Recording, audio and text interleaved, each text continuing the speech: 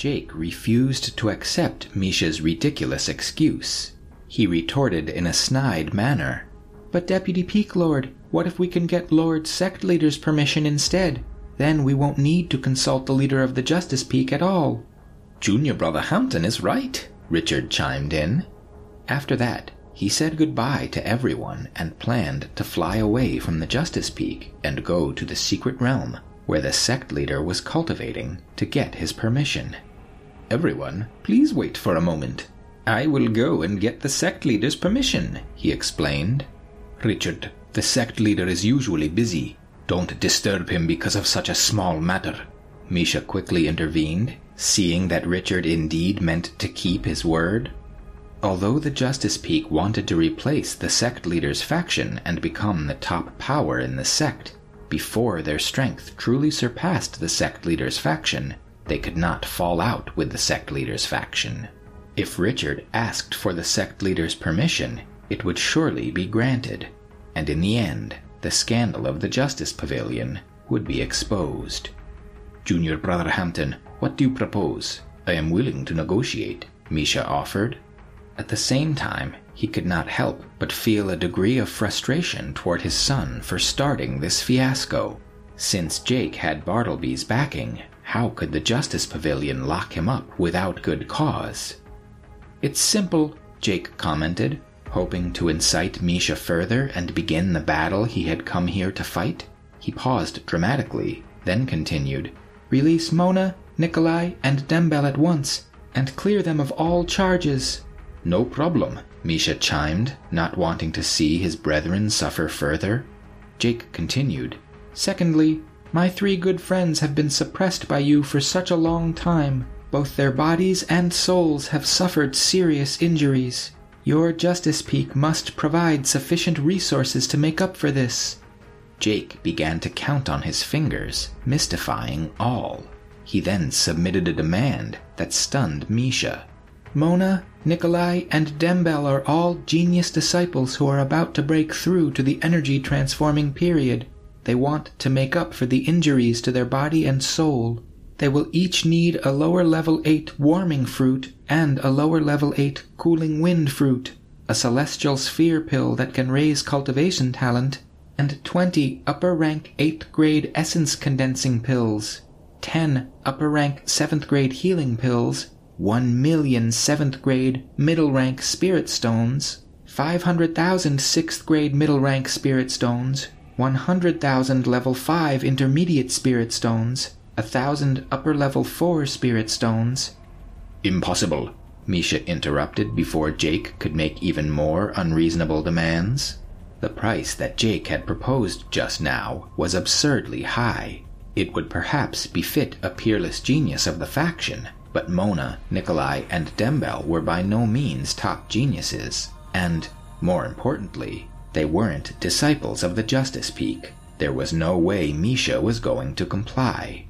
"I'm not willing to negotiate," Jake shot back, raising his eyebrows. He then continued, "The amount of compensation that I proposed just now is only half of what I calculated.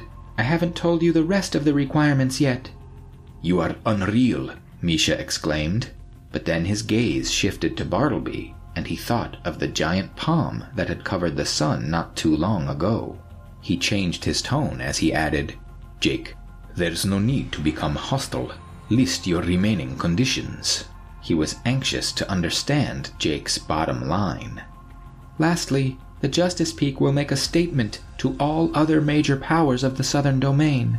It will include a clear indication that capturing Mona, Nikolai, and Dembel was a mistake on the part of the Justice Peak. It will state that they are innocent. Further, you will apologize to them in front of me and my master," Jake proclaimed. "Jake, we will let these friends of yours go, but the other 2 requests are absurd. There is no way," Misha declared, a surge of anger building in his heart. Facing the other powers of the Southern Domain and offering apology would no doubt prove humiliating to the Justice Peak. Surely that would be the end of the faction, as some powerful entity would demand that it be disbanded. This would eliminate any possibility that the Justice Peak could become the true leaders of the sect in the future.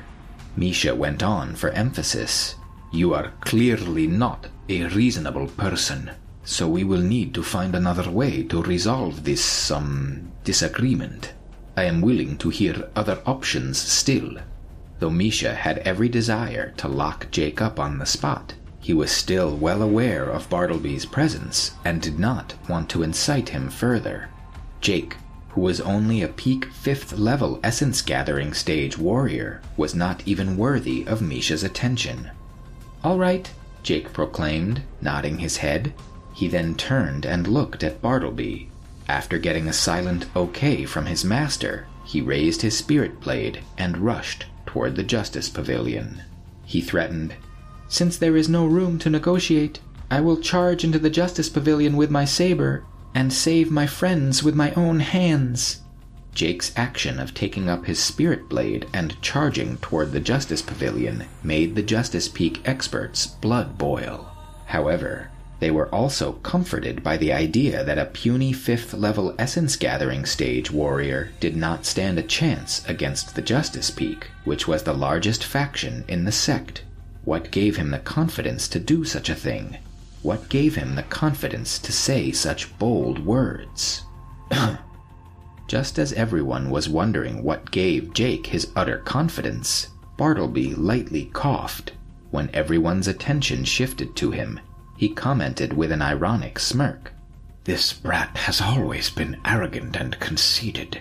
He has never taken seriously the immensity of heaven and earth. So I hope Justice Peak can teach him a good lesson for me."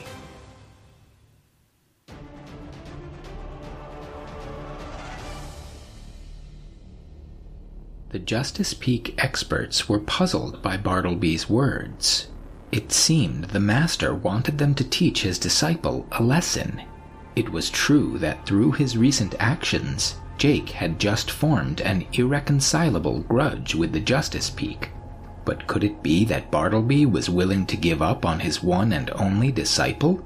When Alicia heard Bartleby's words, she immediately became anxious. She hoped that she could help Jake.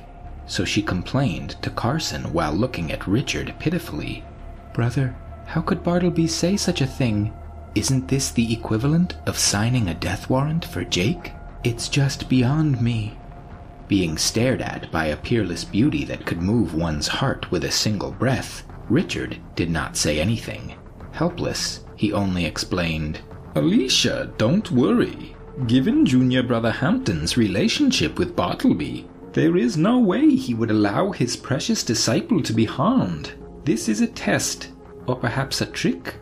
Sure enough, just as everyone was standing there puzzled, Bartleby continued, "But everyone knows that I, Bartleby, only have one disciple, that brat. And since he is arrogant and conceited, it makes sense that I should teach him his lesson. Indeed, there is nothing I would rather do right now." He paused for effect, then looked straight at Misha and commented, "Misha, I will make a deal with you. With this central square as the starting point, Jake will make his way into the Justice Pavilion, fighting all the way and no doubt cutting down many Justice Peak disciples. You can send all the disciples of Justice Peak and Justice Pavilion to stop and kill him, but the prerequisite is that the cultivation base of any disciples who try to stop him must not exceed the Divine Soul stage. If this brat falls at the hands of disciples below the Divine Soul stage in the Justice Peak, I will feel no sorrow or regret, and I vow never again to seek revenge on the Justice Peak." He paused again and looked around, then added, "However, if someone who has reached the Divine Soul stage, or has surpassed the Divine Soul stage, dares to attack my disciple, then don't blame me for being ruthless. I will once again remind you of why I am called the Butcher." "Alicia, did you hear that?" Richard immediately queried. He had hoped Bartleby's reasoning would improve Alicia's mood and reassure her, but she was still wearing a frown. He knew her anxiety had not been abated, so he offered, "Alicia, don't worry. Although Bartleby sounds tough and uncompromising, I promise if Jake were to encounter any real danger, he would surely intervene." Meanwhile, Misha felt satisfied by Bartleby's offer, but he wanted a guarantee, so he pressed, "Senior Brother Bartleby, how do I know you will honor your word?" "Do you want me to swear on the sect rulebook?" Bartleby challenged. "That's excessive," Misha retorted, wanting to avoid any oath-taking. However, Misha, who was familiar with Bartleby's personality, knew that Bartleby would save Jake no matter what, and that this arrangement was merely a means for him of moving the conflict forward. Thinking of this, Misha instructed a Peak Divine Soul Period elder beside him. "Go and gather all disciples of the Justice Peak and Justice Pavilion who are at the essence-gathering stage and above." Misha knew at this point that only the top disciple of the sect stood a chance of defeating Jake, who fought at a level far above his cultivation base. "Understood," said the elder. Both Misha and the elder knew that the peerless geniuses of the Justice Peak had been purposely trained for such an attack, and they would be ready to strike with gusto. 30 seconds! You have 30 seconds! Jake shouted, pointing his spirit blade at the Justice Pavilion. He had given them a time limit to organize their forces. After all, he was still in control. "Sure," Misha commented casually, as if unafraid. He then turned to the remaining disciples on the scene and commanded them, "All of you, temporarily stop Jake from climbing the mountain and wait for the true experts of Justice Peak to come and take care of him." "Understood," they replied in unison, secretly relieved that they would not have to face Jake alone. As for the disciples who had just arrived and had yet to witness Jake's ruthless means, they were somewhat dissatisfied with Misha's arrangement. Could it be that with their essence-gathering stage advanced cultivation base, they still couldn't kill this 5th level essence-gathering stage disciple in front of them? Although they were dissatisfied, the rules of the faction made them forcefully suppress their resentment. They could only obediently listen to Misha's arrangements. 3. Jake began the countdown. He slowly raised his right hand and again pointed the spirit blade at the Justice Pavilion. 2. Jake's muscles tightened. 1. He rolled his shoulders. An aura that caused the heavens and earth to change color and the surrounding environment to freeze rose from his body. He stepped onto the path leading to the pavilion. As soon as he advanced, hundreds of Justice Peak disciples began furiously rushing toward him, facing the incoming enemies from all directions. Jake didn't turn around to face them. Instead, he transformed his vital spirit into a huge green dragon, a white tiger, and a red vermilion bird, using these 3 spirit objects to deal with the enemies behind him. Meanwhile, he welcomed the incoming enemies from the direction of the Justice Pavilion. The Peak 6th level force could freeze a Peak Essence Gathering Stage warrior. Even pre-Divine Soul Period warriors experienced profound limitations in its wake. Therefore, the disciples' facial expressions changed dramatically when they were within the range of the attack. Some of the experienced disciples instinctively wanted to retreat when faced with this kind of force. Some of the impulsive disciples were trying their best to squeeze in front of Jake. They wanted to use the spirit weapons in their hands to cut down this madman who had dared to provoke the Justice Peak. There were many opponents that had rushed into the range of the attack, so Jake didn't need to use the movement technique. He also didn't need to use the powerful intermediate sword method martial technique. He just needed to use the basic saber technique and primary rank blade method martial skill. Indeed, his opponents were so restricted by the force, it was easy to move through them, one by one.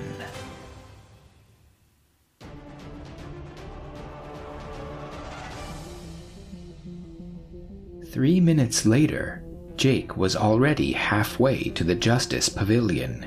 He was standing proudly on the mountain road, with dozens of warriors fallen behind him, looking at the ruthless Jake, whose expression had not changed at all. Everyone on the scene was shocked. Even those who were standing in the air and had broken through to the Divine Soul stage were taken aback, for it seemed that despite having just taken on a large portion of the Justice Peak disciple population, Jake was entirely unfazed. He wasn't even out of breath. Jake, who had his back to the central square, was dressed in light blue clothes. Under that strange red light, he looked like a demon that had walked out of the blood lake, giving people a sense of fear. He was like a blood demon, and the elders of the sect could not help but recall Bartleby's similar actions from a century before. Indeed, the blood demon title suited this young man well. Richard commented, "Jake is undoubtedly an unprecedented level genius and the kind of rare warrior who appears once every 10,000 years. However, his killing intent is too strong. After today's matter is settled, I must have a chat with him. Let him cultivate his body and nourish his body for a period of time, and properly eliminate the demonic nature in his heart." As he spoke, Richard stared at the huge green dragon hovering above Jake's head, and the red vermilion bird soaring behind him. Jake, who was standing beside the white tiger, continued walking toward the Justice Pavilion without turning his head. After Richard had spoken, Carson and Pierre nodded their heads. It seemed only Alicia was in disagreement. She gently shook her head, because she knew that Jake's current surge was only the beginning of his advancement to the peak. As his cultivation base grew higher and higher, his strength would become more and more fearsome. In the future, he would eliminate even more geniuses and experts. Fortunately, everyone was attracted by Jake's sensational performance. No one noticed Alicia's strange expression and actions. Otherwise, with Richard's gossipy personality and Carson's concern for her, she surely would have been in trouble. "Let's go." Standing on the road leading to the Justice Pavilion, Jake instructed the 3 spirit objects beside him. "Arr! Arr! Arr!" The huge green dragon, the white tiger, and the red vermilion bird all sounded out. It was as if they were real animals rather than spirit objects. They cooperated with Jake's orders. Meanwhile, the realistic appearance of the 3 spirit objects had completely shocked everyone present. Even Bartleby, who had reached the supreme level peak, was also looking at the 3 spirit objects that Jake had created with surprise. With his eyesight, he could tell that the animals had been formed from the energy of the vital spirit with just a glance. However, something nagged at him. There was a unique quality to these spirit animals, something he had never seen before. He felt that if the 3 spirit objects maintained their current shape, perhaps one day they would really be able to walk out of an illusion and become real divine beasts. Following the path that led to the Justice Pavilion, Jake had climbed nearly 600 feet. During this time, none of the experts of Justice Peak and Justice Pavilion had been able to stop him. However, when he reached this point, he saw a man in brown clothes. He was holding a top-grade spiritual sword, but his cultivation was only at the peak 9th level of the Essence Gathering stage. What? Although his opponent was still at the Essence Gathering stage, the energy exuded from his body wasn't any weaker than that of a pre-divine soul period warrior. This point alone was enough to show that the young man before him was his equal. He was a genius who could surpass his own strength and challenge those who were at a higher level than him. "I never thought that Misha would send out a genius disciple from the Justice Pavilion so soon," Pierre mused in surprise when he saw the sudden appearance of the young man. "Senior brother, do you know this man?" Alicia chimed in surprise, deeply concerned about Jake. "Indeed I do. His name is Averick Benson. He entered the sect 1 year earlier than me, and he was the #1 expert among the disciples of the outer sect," Pierre explained. As he spoke, he could not help but be distracted by Alicia's beauty. "Senior brother, what is his true strength?" Alicia continued, wanting to know all the relevant details. Averick's talent is outstanding, and he has rich combat experience. His attacks are ruthless. Furthermore, when he broke through to the energy transforming period, his talent has reached the level of a top genius. At the same time, he is lawless, as you would expect from a Justice Peak disciple, Pierre cautioned. After listening to Pierre's introduction, Alicia became even more anxious and concerned. Given his peak 5th level essence gathering stage talent, Jake could barely fight ordinary pre-Divine Soul period warriors. Only with the help of the Force could he have the strength to fight pre-Divine Soul period warriors and defeat them in the end. This new opponent presented another level of challenge. "I will defeat you," Averick roared as he saw Jake take a step forward. Then he charged at tremendous speed. But a few seconds later, it was like he had hit an invisible barrier. He frowned. Having watched the events from the Justice Pavilion, he knew Jake was capable of deploying the Force, and that this skill essentially froze his opponents in their tracks and solidified the air. Yet he had assumed, as one would, that this type of attack was only effective against ordinary disciples. It surely would not impact a top genius like him. This was why he had decided to charge toward Jake alone in the first place. But perhaps he had miscalculated the situation.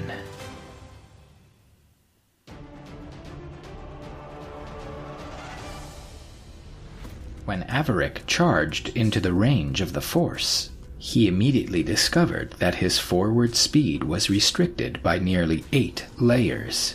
As he continued to get closer to Jake, the Force's restriction on him also became more and more powerful. At this point, Averick knew well that he was no match for Jake, so he instinctively wanted to retreat. He wanted to leave the range of the Force right away. Unfortunately, the opponent he faced was a freak of nature who had precise control over the situation of the battle. Just as he was about to retreat, Jake suddenly accelerated. The high-rank movement technique allowed him to approach Averick at lightning speed. Averick, whose speed was restricted by the momentum, could do nothing to evade his opponent, and the closer Jake got, the stronger the solidifying Force became. Originally, he could only limit the speed of the 8th level. However, when Jake was only 10 feet away from him, he had already been restricted by the 9th level.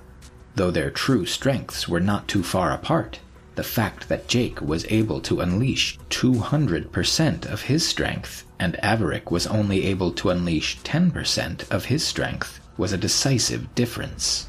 Averick could only take one last admiring look at Jake before he was summarily cut down. Meanwhile, Pierre, who had just been talking about how impressive Averick's cultivation base was and how doubtful he was that Jake could defeat him, let out a gasp. In fact, Jake had finished the job in a single strike. This felt to Pierre like a slap in the face, and he was especially embarrassed by being proven wrong in front of the peerless beauty Alicia. "Damn you, Averick. I have praised you for being a rare young genius in the world. You are too disappointing. You can't even withstand a single strike from Junior Brother Hampton. You have truly disappointed me," Pierre exclaimed. Alicia, on the other hand, let out a heavy sigh of relief. She couldn't help but laugh at Pierre's frustration in the face of being proven wrong. Yet Richard interrupted her thoughts, explaining in a careful tone, "It's not that Averick is too weak, but that Jake is uniquely strong. If you want to defeat Jake, you have to be at least a full major stage above him, or else you have to figure out some way to counteract the Force. It's that simple." Richard paused for effect, and then continued, "That's why, if you encounter an opponent who can control the Force in the future, you should probably just turn around and avoid the situation entirely." "You are right, Senior Brother," Pierre conceded. Jake snatched up Averick's storage bag and spirit blade, and then continued on his path to the Justice Pavilion. After advancing about 50 feet, though, he abruptly stopped in his tracks, because in front of him there was a pair of brothers who looked close to the 9th level of the essence-gathering stage. They were staring at him coldly. More intimidating, they were emitting an energy that was at the pre-divine soul period. "Richard, do you know who these two men are?" Alicia quickly queried when she spotted the confrontation. "Yes, I know them. They are brothers. The one on the right is called Sarkis Rose. The one on the left is called Stavros Rose, and he is younger," Richard explained, nodding his head.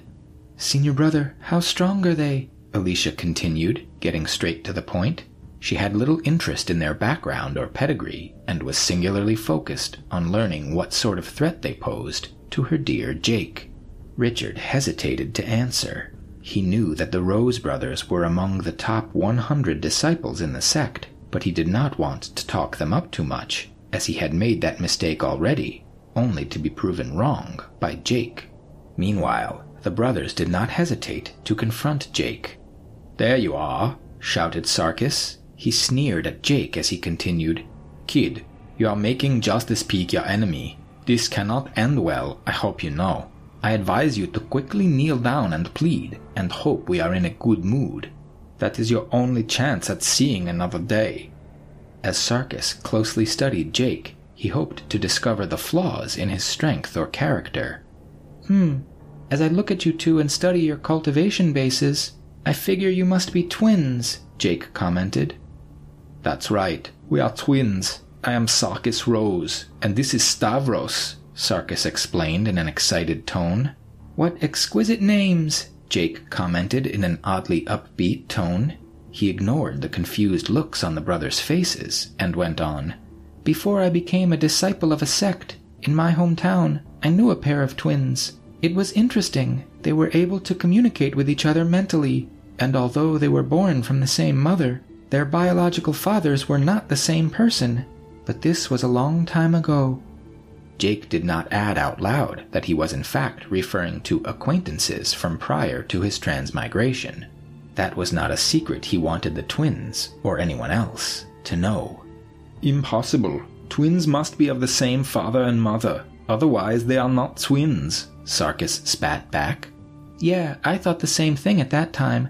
So I immediately sent someone to invite the mother of the twins and the two fathers to come over and interrogate them in detail. Can you guys guess what happened?"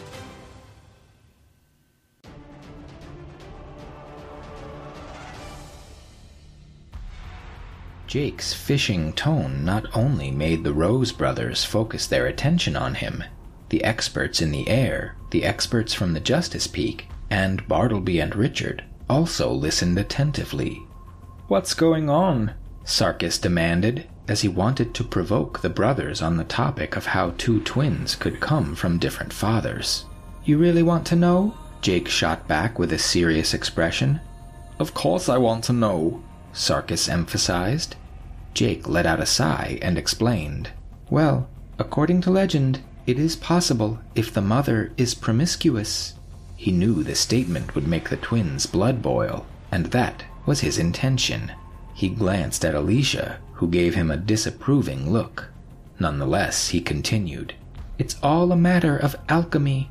But look, the evidence is right in front of us. You and your brother have completely different personalities. You are outgoing and forthright, whereas he is silent. You must have different fathers."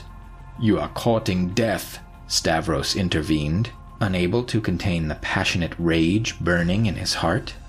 Therefore, the two of them, who originally had not intended to take the risk of getting close to Jake, finally rushed toward him while screaming in anger, seeing that they had been completely enraged and were trying their best to rush into the range of Jake's attack.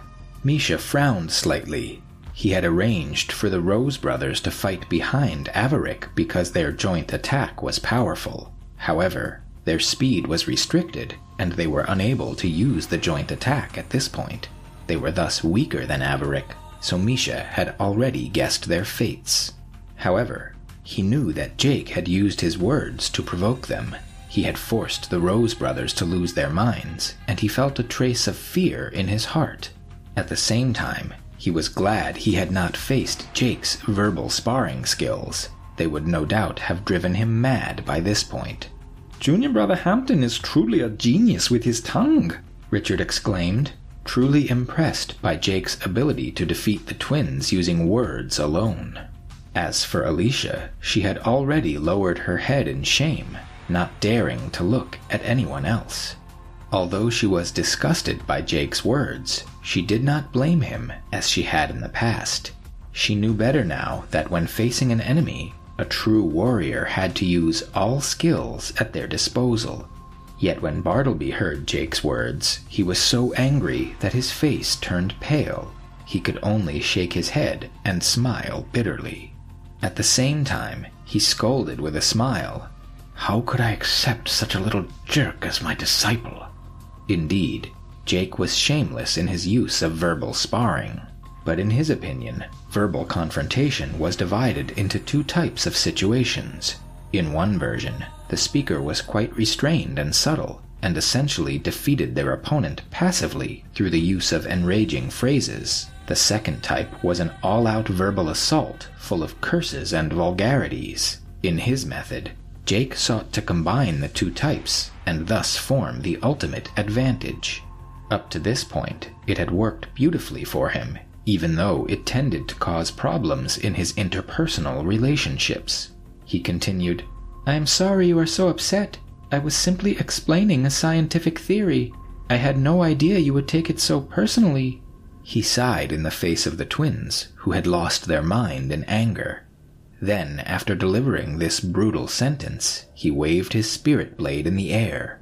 At the same time, he assessed his chances. If they combined forces to use the joint attack, the Rose brothers would be powerful. Even if Jake wanted to kill them, it would take a long time.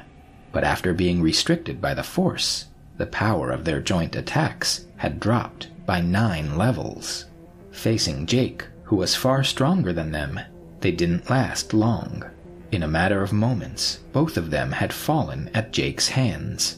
The young Hampton family warrior proceeded to snatch their storage bags and spirit weapons, and then continued to the Justice Pavilion. He was able to make it about 100 feet before again being stopped by an opponent. This disciple was also at the peak essence gathering stage, and his body too was emitting a divine soul stage aura. Yet Jake could tell right away that this opponent was not as reckless as Averick, nor did he seem foolish enough to attempt to match Jake at the art of verbal sparring.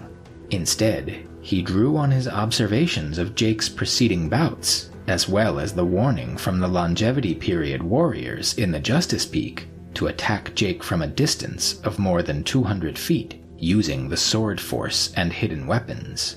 Unfortunately, although the opponent's idea was not bad, the actual effect was much weaker than expected. First of all, the energy formed by the sword force was weakened bit by bit when it entered the range of the force. When the sword force was 50 feet from Jake, it completely lost its energy and turned into nothingness. The hidden weapon with a huge amount of poison, on the other hand, was not even as effective as the sword force. After entering the range of the force, it was completely frozen. After using more than 30 sword force techniques, this opponent shot out more than 100 hidden weapons, yet none could penetrate the force. In the end, Jake ignored him and continued to approach the Justice Pavilion. The sword force was useless, and the hidden weapons were useless. The disciples of Justice Peak immediately became anxious. They couldn't help but raise their heads to look at Misha, hoping to get some idea of what to do next.